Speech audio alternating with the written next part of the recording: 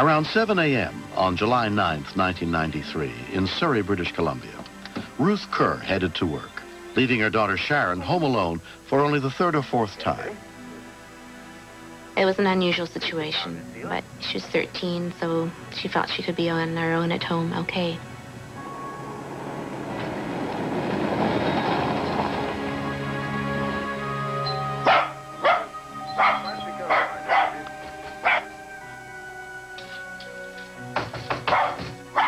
Apparently, around 2 o'clock in the afternoon, Sharon Kerr was home alone, and she'd heard somebody knocking at the door.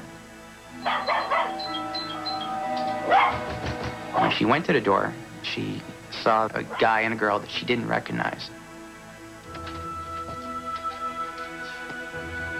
There's a cocker spaniel.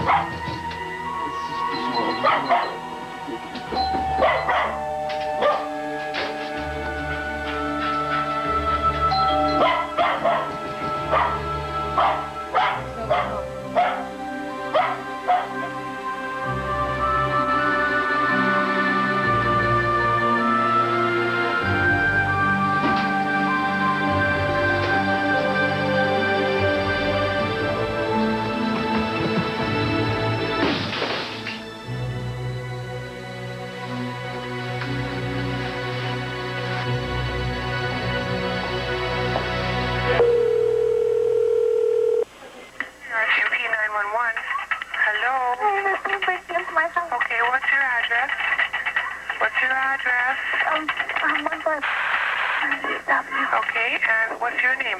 Sharon Kerr. Sharon, how do you know someone's breaking into your house? Sharon? They kicked on the door. Okay, they kicked down the door or kicked on the door? Down the door. There are those heart-stopping seconds when you know that something was really wrong.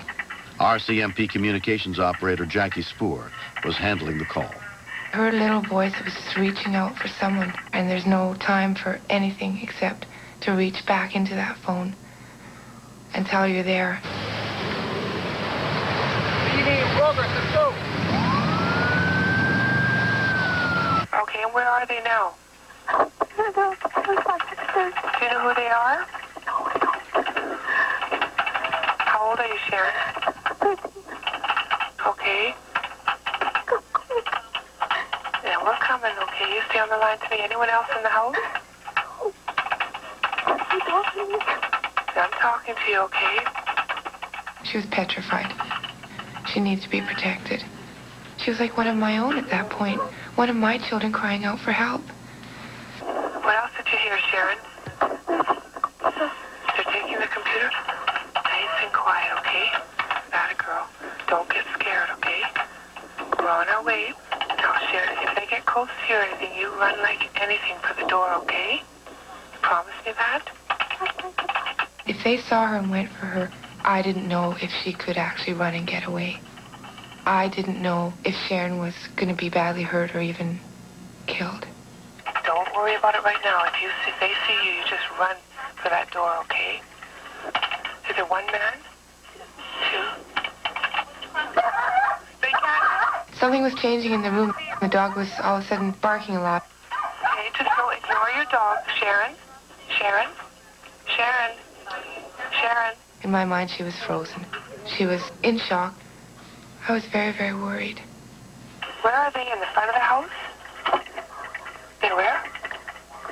They're in the room? Okay, don't say anything then. Okay? Nice and calm, good girl.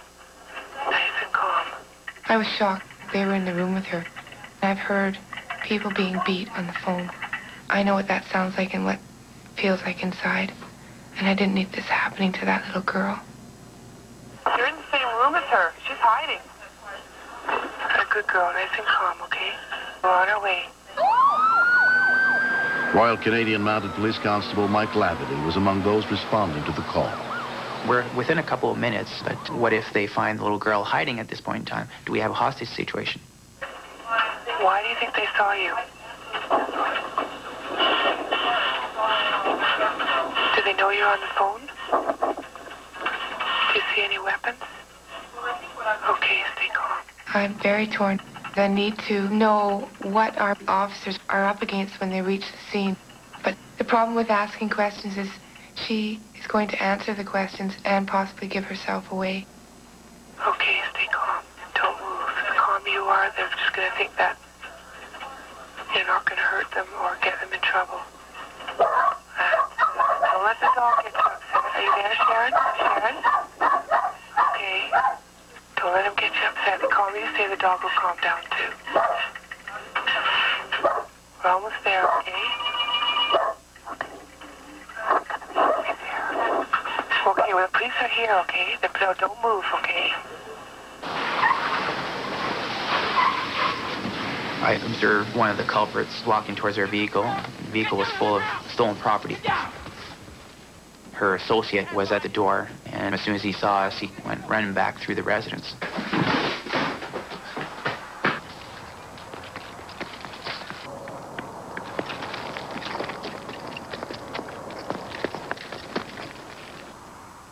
I saw the same fella trying to act nonchalant, in apparent attempt to make it look as if he had nothing to do with what had just transpired. You're under arrest for breaking, entering, and theft. I recognized him as a fella I dealt with before on similar occurrences. You have the right to retain short counsel without delay. I've known the female suspect for some time, and she has a reputation for violent tendencies. On the street, she was known as War Bitch. Sharon's father, Len Kerr, rushed home from work as soon as he was notified. When you see so many police cars and RCMP officers, you would think the worst. Sharon was just coming down the stairs, and when she saw me, she ran down, and I hugged her and just held her for a long time. Sharon? Sharon's mother, Ruth, arrived soon after. Sharon was white as a sheet, very shocked. She just kept saying to me, should I have answered the door, Mom? And I said, no. You know, you did the right thing. The two suspects subsequently pleaded guilty to breaking and entering and theft and were sentenced to prison.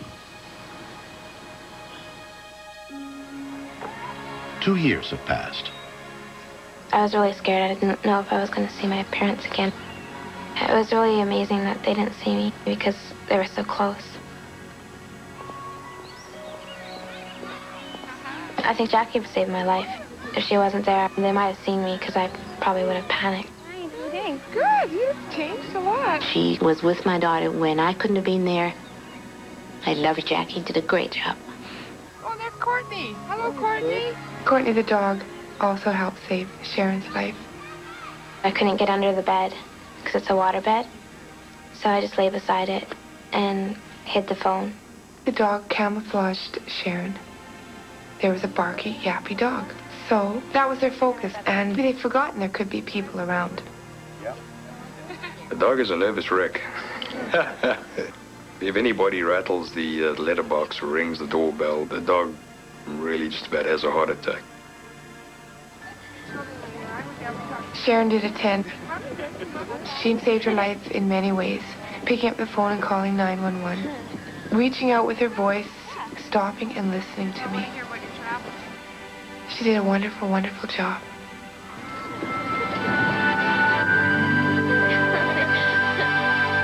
Next. There really is something magical to me every time I take a baby out. I mean, that baby might be another Mozart. Maybe she'll grow up to be president.